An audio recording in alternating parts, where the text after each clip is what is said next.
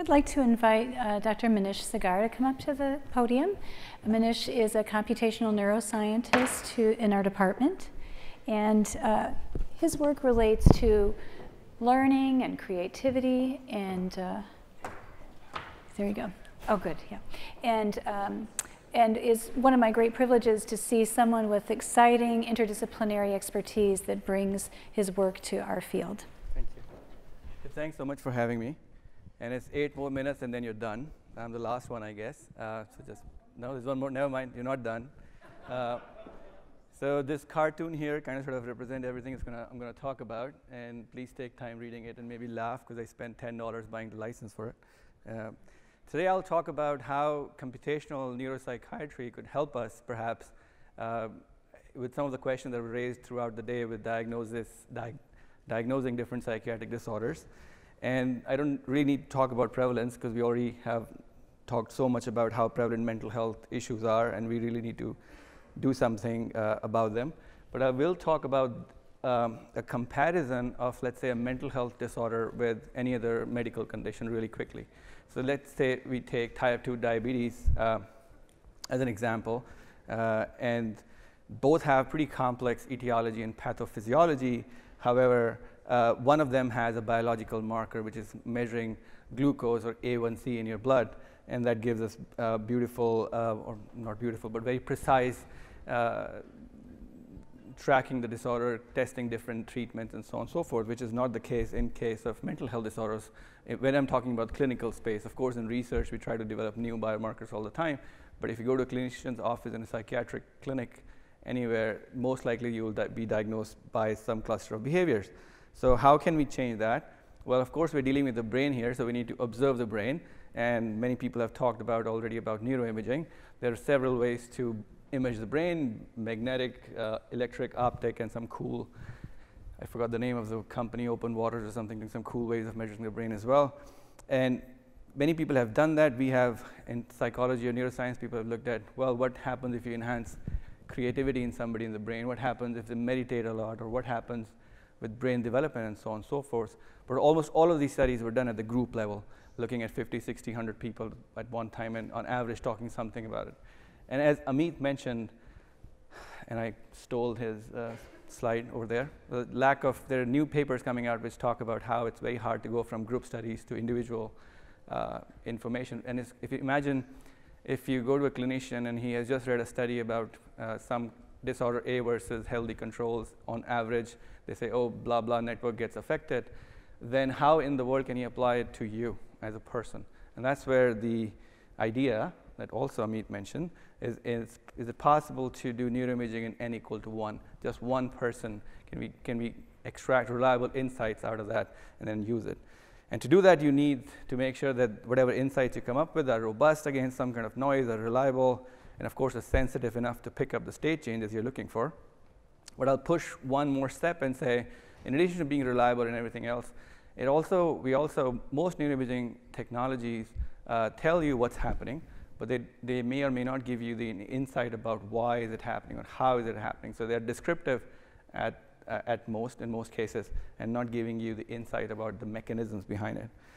So talking about n equal to 1 neuroimaging, and then so people is just one dimension there. So you can look at group studies or individual participants or within session. But the other issue with neuroimaging at large is we not only average across people, we also average data across space and time. We look at the entire brain, or we average across regions, or we average across 10, 20, 50 minutes worth of scan time sometimes. So imagine somebody with, let's say, ADHD who has very naive view of taking ADHD and depression. So somebody with ADHD has very dynamic brain states. They're jumping from one thing to the next, versus somebody with depression, they may get stuck or ruminate about one thing. If we average information in brain activity over time, we could miss the entire spectrum where we could use that information to classify these two groups of people. So even though most of the neuroimaging studies live here, where we average across people, average across space and time, my pitch is why not go all the way down and actually use computational methods coming from computer science background and let the data decide where it wants to go rather than be pushing it in any one way.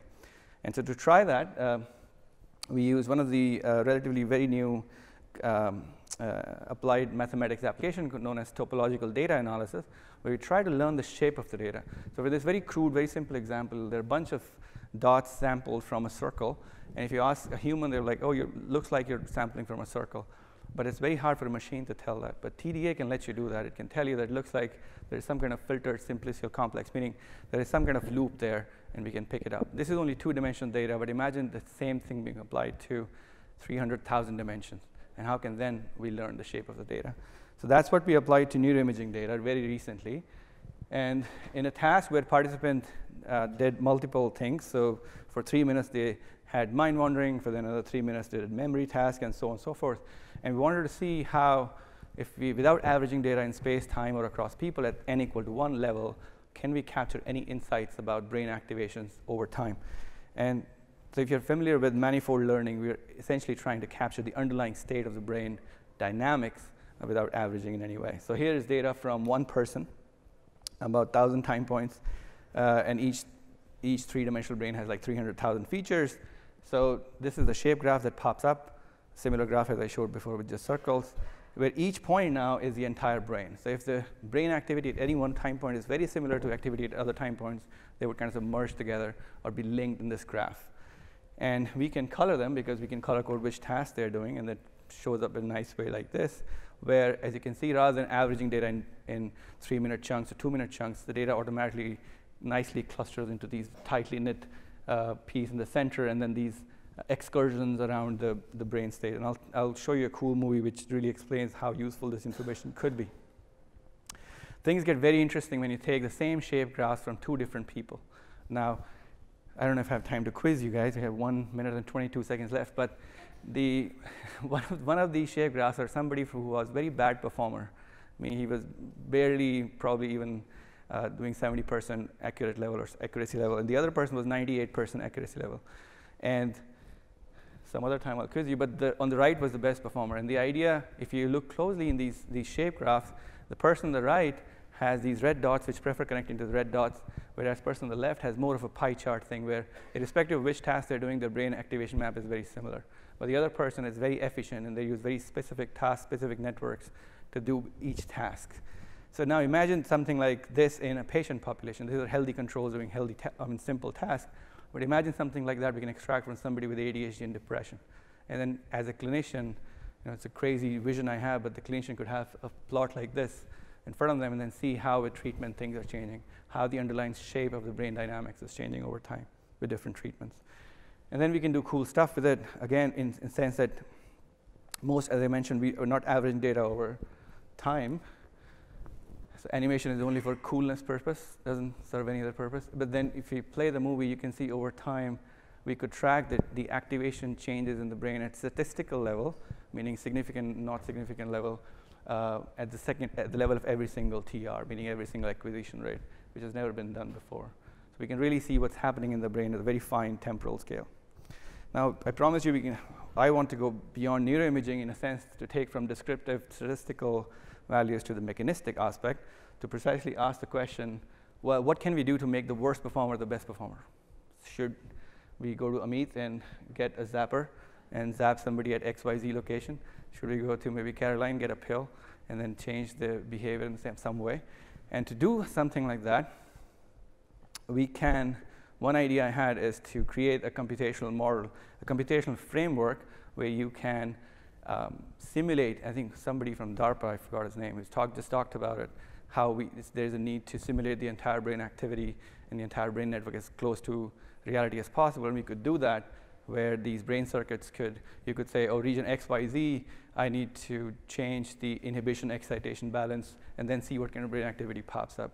Or if somebody in a TMS clinic goes and the clinician says they need to enhance frontal activity, then we can run a simulation with 100 different modulation parameters, 1 million different modulation parameters to come up with the most optimized one for that person. So stuff like that is coming shortly. And so to summarize, yes, we have a complex etiology and pathophysiology. Yes, the diagnosis right now is very based basically mostly on the behavior, but using n equal to 1 neuroimaging, no averaging data unnecessarily, and then doing large-scale computational modeling might give us the answer. Thank you.